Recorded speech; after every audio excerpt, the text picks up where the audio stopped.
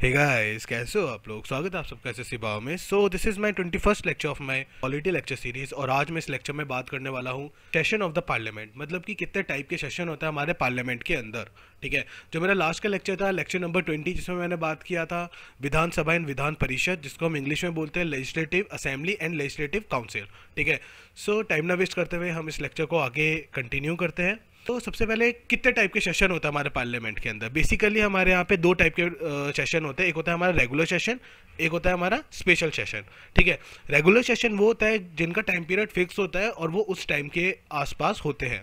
ठीक है, उस टाइम पीरियड पे वो सेशन होता है। और स्पेशल सेशन का कोई टाइम पीरियड नहीं होता है, वो कभी भी हो सकता है। ठीक है, अब जो रेगुलर सेशन होता है ना, वो तीन टाइप के होते हैं। ठीक है, एक होता है हमारा बजट सेशन, एक होता है हमारा मानसून सेशन, और एक होता है हमारा विंटर सेशन। ठीक है, हम एक एक करके इन सब के बारे में हम लोग पढ़ते हैं। सबसे पहले हम आते हैं स्पेशल सेशन के बारे में। तो special session can be converted to transact some special business और कोमेमोरेट फेस्टिव। देखो, इसका मतलब क्या है कि स्पेशल सेशन का कोई टाइम पीरियड नहीं होता।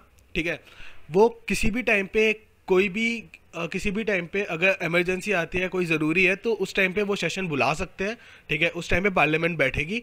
कोई भी बिजनेस है, कोई भी स्पेशल बिजनेस है, कोई भी स्पेशल इमरजेंसी में कोई भी काम है, ठीक है, उसको करने के लिए ये स्पेशल सेशन बुलाया जाता है। ये किसी भी टाइम हो सकता है। ठीक है, तो आपको बस इतना ध्यान रखना है, जो स्पेशल सेशन है जो पार्लियामेंट का, वो किसी भी टाइम हो सकता है और कभी भी पार्लियामेंट बैठ सकती है। ठीक है, और वो कोई भी डिसीजन या फिर लॉ या फिर कुछ भी वो बना सकती है उस स्पेशल सेशन में। ठीक है, कोई भी अपना स्पेशल बिजनेस जो है वो कर सकती है उस स्पेशल सेशन में। ठीक है, तो इसको बोलते हैं हम स्पेशल सेशन। ठीक है, चलिए हम बात करते हैं रेगुलर सेशन। रेगुलर सेशन में मैंने आपको बताया था कि इनका एक टाइम पीरियड होता है। ठीक है, कि इस टाइम पे ये सेशन बैठेगा, इस टाइम पे ये सेशन बैठेगा, इस टाइम पे ये सेशन बैठेगा, इस टाइप से। ठीक है, तो बेसिकली ये तीन टाइप के होते हैं, तीन रेगुलर सेशन होते हैं हमारे पार्लियामेंट के अंदर।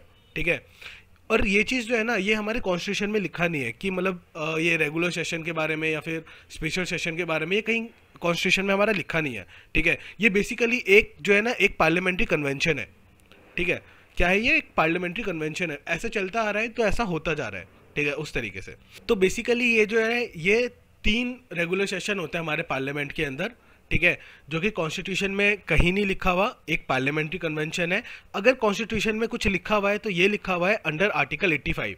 वो चीज़ ये लिखी हुई है कि किसी भी दो सेशन के बीच में 6 महीने का गैप से ज़्यादा गैप नहीं होना चाहिए।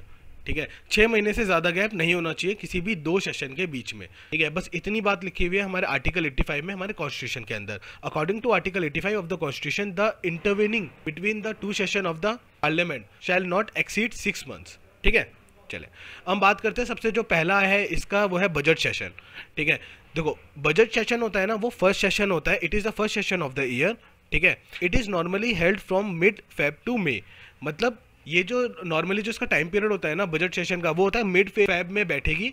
ठीक है, और मई तक ये सेशन चलता है। ठीक है, पार्लियामेंट बैठेगी और मई तक ये सेशन चलेगा।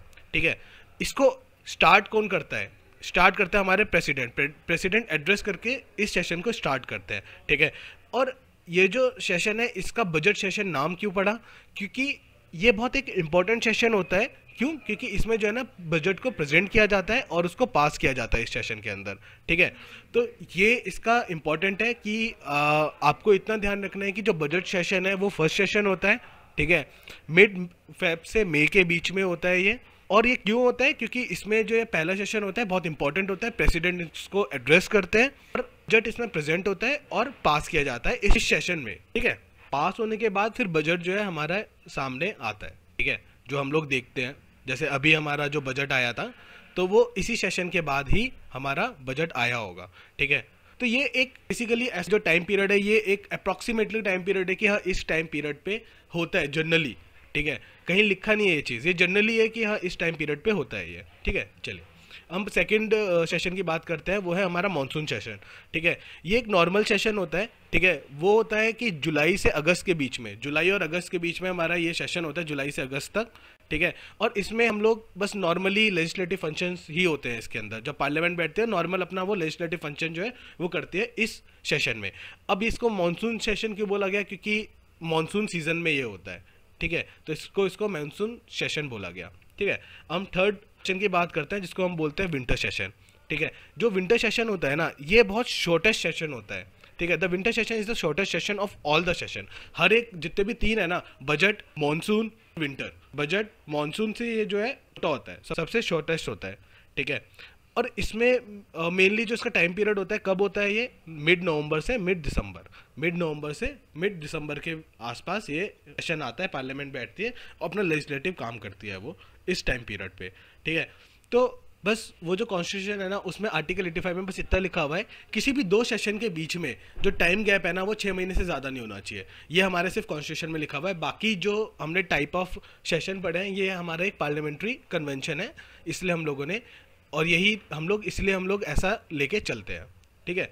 तो गाइस थैंक यू। अगर आपको मेरा वीडियो अच्छा लगा तो मेरे वीडियो को लाइक करो, सब्सक्राइब करो, मेरे चैनल को सब्सक्राइब करो और शेयर करो यार, जितना ज़्यादा शेयर करोगे उतने ज़्यादा लोग आएंगे और मैं और जल्दी जल्दी वीडियोस बनाऊंगा। सो अगर आपको कोई भी डाउट है तो प्लीज़ आप मुझे मेरे कमेंट सेक्शन में आप अपने डाउट लिखो। मैं अपने नेक्स्ट जो भी सैटरडे संडे आएगा, नेक्स्ट सैटरडे संडे में मैं आपके सारे डाउट एक वीडियो के तौर पे आपके सारे सॉल्यूशन दूंगा, आपको सबके हर एक डाउट को क्लियर करूंगा, ठीक है। तो आपको जो भी डाउट है आप मुझे कमेंट सेक्शन में लो और मैं हर एक हफ्ते का डाउट जो है वो एक वीडियो में लेके चलूंगा, ठीक है। So guys thank you, bye bye, take care, God bless you.